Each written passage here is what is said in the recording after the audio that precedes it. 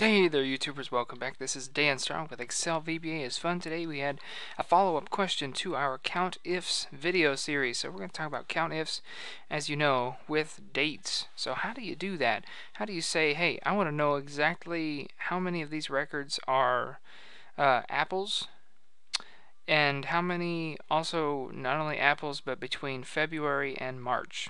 That's an interesting question. So we need to have a discussion about how to do that. So let's do it. I'm going to hit Alt F11.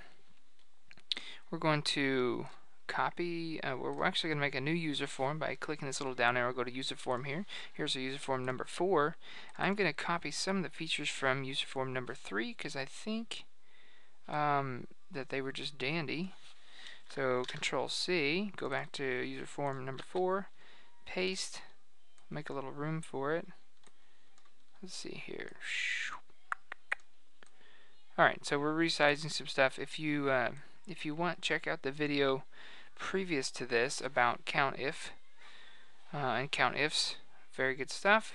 So here's what we did earlier. We were analyzing this sheet for, I'll just show you. How many of these items have greater than or equal to 90% water, as well as 20 of these kcals of energy. There's 20 items that meet both criteria. But if I go up a little bit, what if it's 93% or above water and still has 20 kcal energy? Only 2 items. So, and that changes as you dynamically changes as you go up and down these. So that's what we did there. Now we're going to talk about this sheet here. We've got dates. We have a category called what. That is a list of a few different random items, the dates, and then the quantity received for those things.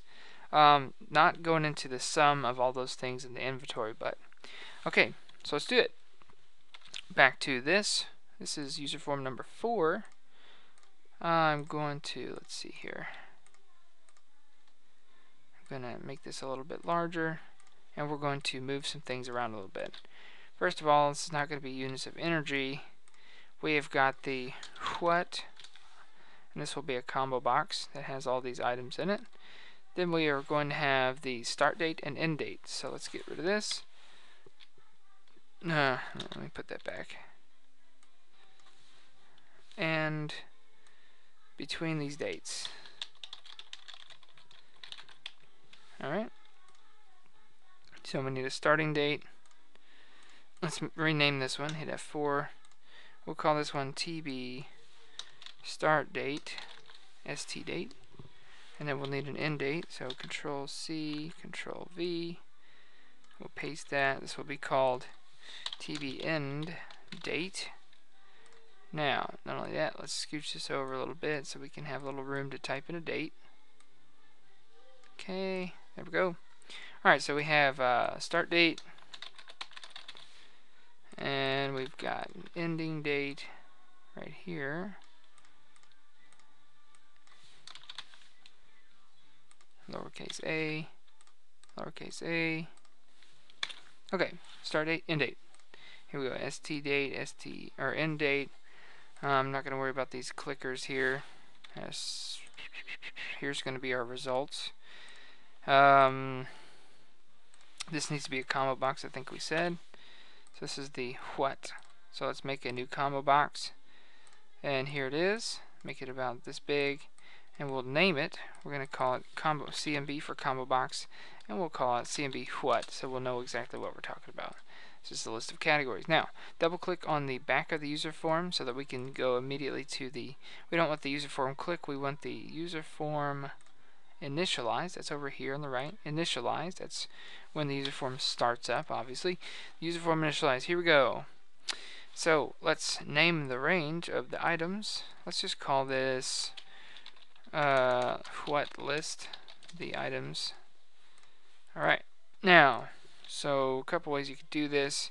You could do for each item in what list, and then add items to the combo box. Or if you want to cheat, then you can do this. Click here, and we'll go down to is it row source or list fill range? I always get these two mixed up.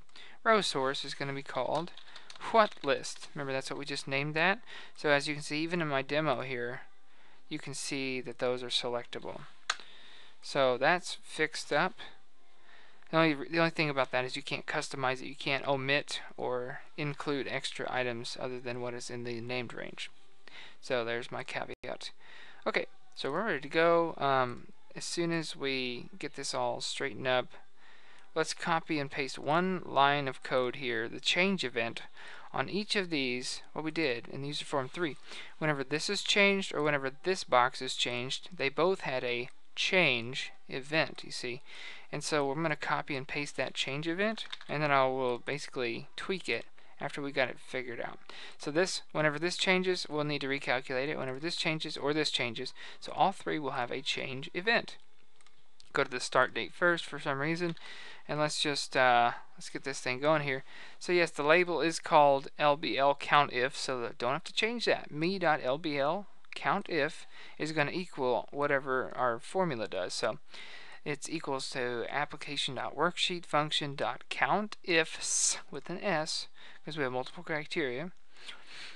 And the first criteria, range, is not going to be on the sheet called count. It's going to be on the new sheet that's called CountIFS with date. That's the sheet name.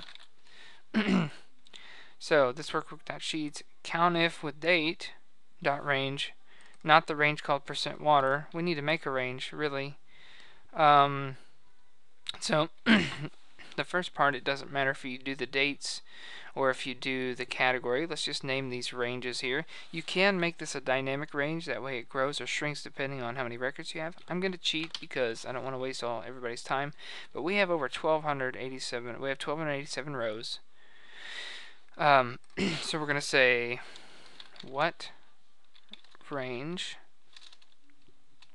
and we'll call this the date range. Control Shift down, and we'll call it date RNG. So what range? Date range. Okay. So the first thing, let's just say the what RNG. So this is the correct sheet that it's on, and this is the actual range or name. You could say A2 through A1287, but I just use a shortcut by naming it. Okay. So so that's the first range, comma.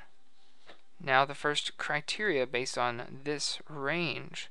So it needs to be, we're not going to do greater than or equal to, we're just going to say it needs to be equal to, it needs to be whatever is me.cmb what. Okay? Everybody see that? Whatever's in the what category, that's what it needs to analyze. Then the next, so there's a comma. So now we do the next range that we want to use. I'm going to do some copying and pasting. The sheet is called CountIFS with date, so I don't want to retype all that. Copy and paste. The range is not called energy list, it is called date RNG. Now, comma, so what's the criteria? The first criteria is that it is greater than or equal to whatever the starting date is. Agreed?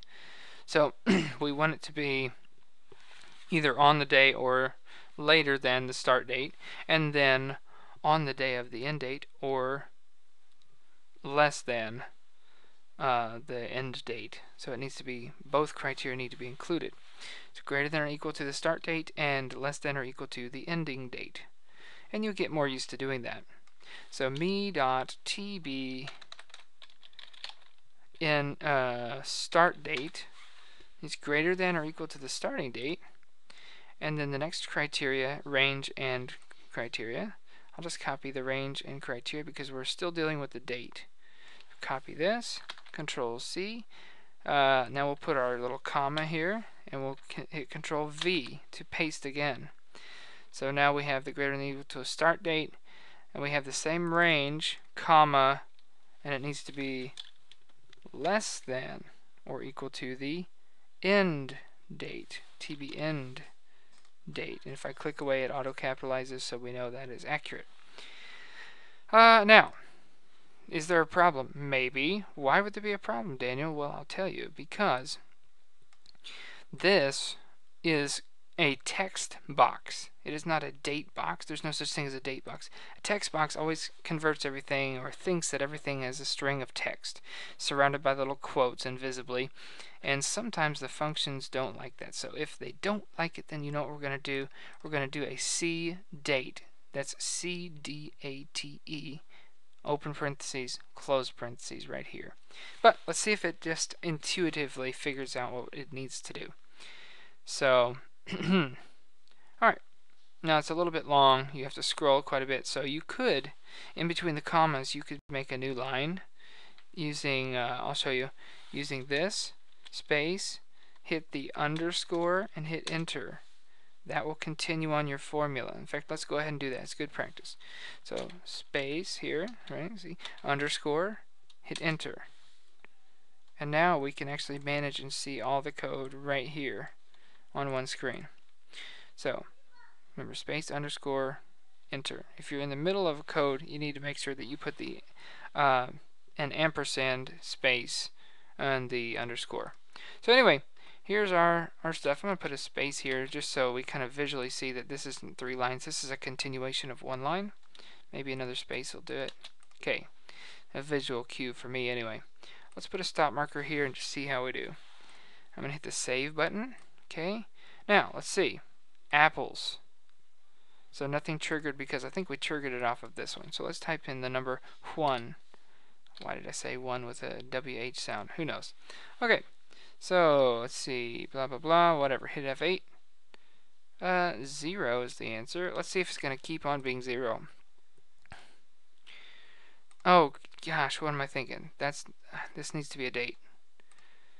Okay, let's put a starting date of 1/1/2013, because all these dates are between the starting and the end of the year. So let's do this. Okay, and let's hit F5. Let's trigger it. Let me hit backspace. Okay, so it's not working. Oh wait, apples. Okay, what about oranges? Oh, this is terribly wrong. Okay, so probably what I commented just a moment ago about the dates. Let's go here. Let's put a stop marker. I'm going to go apples, because there should be so many entries during this year. So let's hit backspace and hit F5, because we know now if I hit a 3, now we have an actual date range, okay? So I know that if I hit F8, it's going to say, what the heck? 199. Well, that's interesting. 199 items. Why didn't it do that a moment ago? Okay, what about between 3/1/2013? Oh, well, now it's decided to work. That's fantastic. And how about between 3/1 and 3? Is there 31 days? 330. Let's try that. Backspace and 2013. Okay, so well, now it's working. Go figure. Alright, so yeah, let's go ahead and make that change event trigger on all of them. In fact, let's be even more let's be more unique about this. Let's just make a new procedure and call it sub get the count. So we make a little procedure within our user form, actually cut and paste this to our function called our thing called get the count, and we'll just say initialize this every time. So whenever the start date is changed, whenever the let me put this up here. Whenever this combo box is changed, just run that procedure. Whenever this is changed, run that procedure, and voila.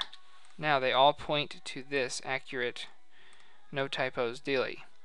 So now that we change any of the 3, if we change apples, so we see there was 199 items here with apples on them. If we change that to oranges, there's 178. I'm going to hit the down arrow, down arrow, down arrow. Now, what if we wanted to, once again, 3-1 through 3. There is no 331, but there is a 3, or is there a 331? Okay. So, but what if we wanted just 330? Oops, 330. 20 items. So that tells me that nothing happened on 331. So yeah, that's how you do it between two dates. 430. What about, okay, initially we said we wanted to know February throughout the end of March. So 331. Okay, there's 36 cake items between that.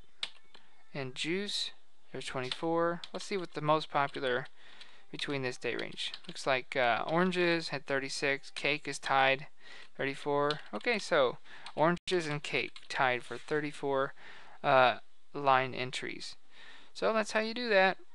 Pretty cool. You can also have little, well, I'm not going to get into that, but you can also have different like shortcut buttons. So if you wanted to do January, you could click on the January button and it would put January 1st through January 31st here, and it would run the get the count procedure or whatever. So there's all kinds of ways to skin that cat. Pretty cool, pretty cool. Guys, that's how you do that. That's how you use dates with the CountIF. You can do more than that. You could have all these different columns and you wanted to have exactly, you want to know exactly how many items had this, and this criteria at the same time. Bam, there it is. Okay, it's just a miniature example of that. Now I'm going to trim this up. Whoops. I'm going to trim this up because how many items have greater than or equal to? That's not right. So how many items?